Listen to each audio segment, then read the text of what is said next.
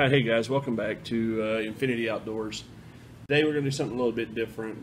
I love the live bait fish, especially for big catfish, with live bluegill, live shad, things of that nature. And it's really hard to find a store-bought float, bobber, whatever you want to call them, for big live floats. When I say big, I mean, you know, half-pound bluegills, 10-inch bluegills, things like that.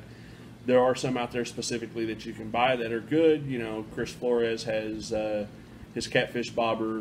There's a couple other out there. I actually started selling some, but decided to stop selling them. They're just too easy to make. So what I wanted to do today is make a video of how I make my floats for live bait. I've got two different versions. Actually, I got about 3 or 4 that I make, but I'm going to show you 2 today.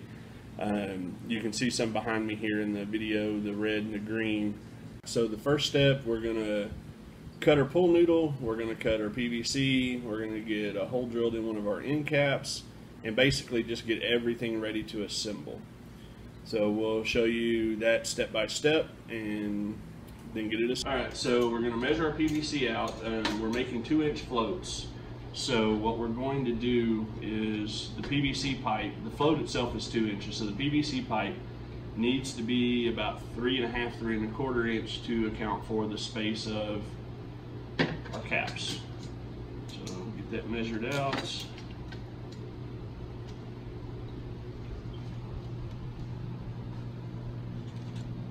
Just a little over 3.5 inches. I use PVC ratchet cutters because I have them, because I use PVC a lot for fishing stuff, Halloween decorations, and so forth. And they make a good, clean, straight cut. You can use hacksaw, whatever you want to use. So we got that cut to size. Now we need to cut our pool noodle. And on the pool noodle, this isn't your normal box store pool noodle. It has the end, if you can see the foam, this is a high density closed cell foam. It does not hold water and absorb water. So we're going to do 2 inches on these, measured out 2 inches. And to cut this one, you can use anything you want. I use an old fillet knife that's dull, just so I can get it all in one straight swoop.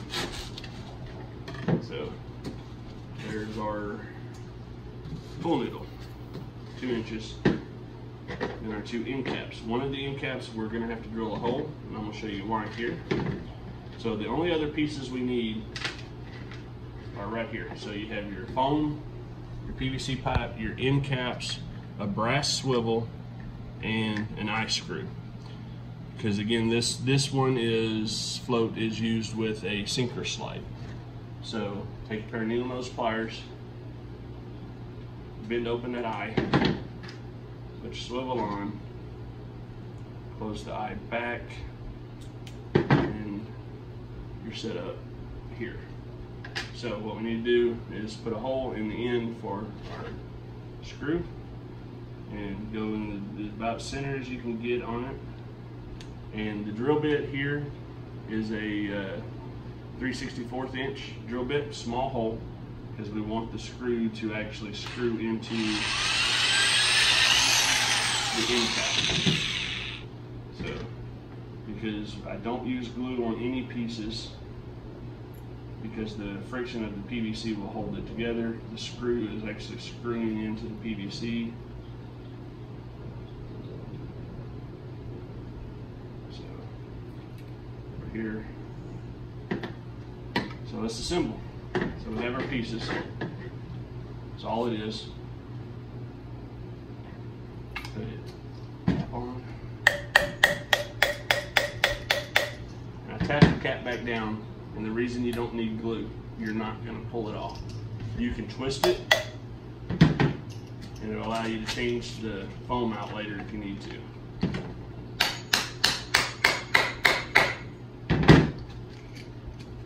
There's your bobber.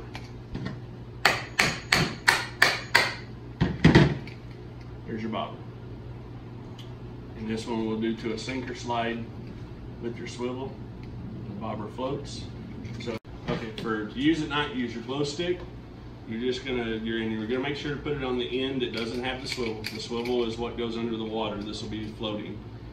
So you're going to just shove it down into the foam, bend it over, shove it into the other side. It does not tear the foam up, stays in there for multiple use, and you're good. So that's the first bobber I'm going to show you. This one is, like I said, used with a sinker slide. And if my camera person will pan back, I'll show you. Here. So it hooks to a sinker slide.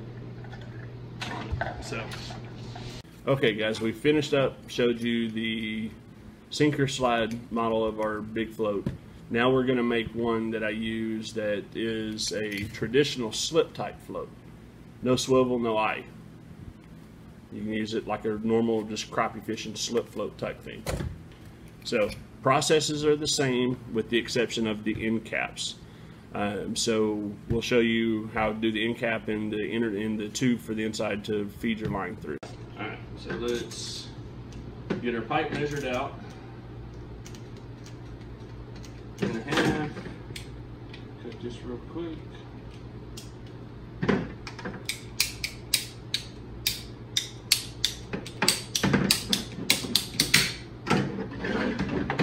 Done.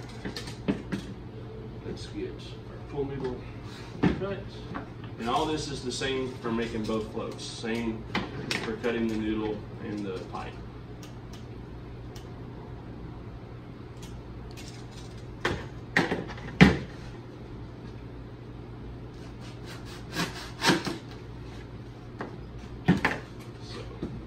That's the same. What's different is the end caps.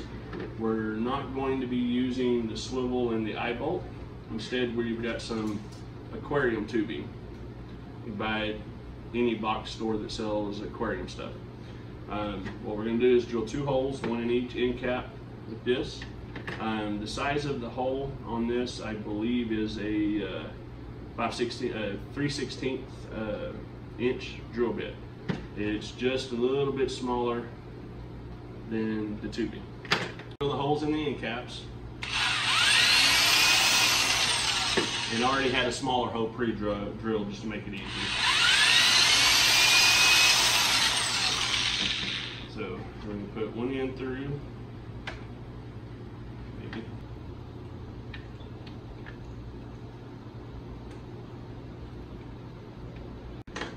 So. Alright, so we got end cap in. Let's put it on.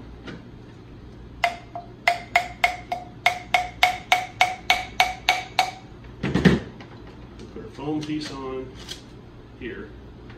Okay. And then make sure we got enough there.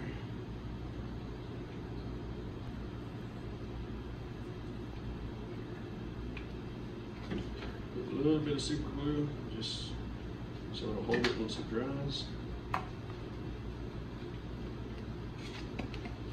There we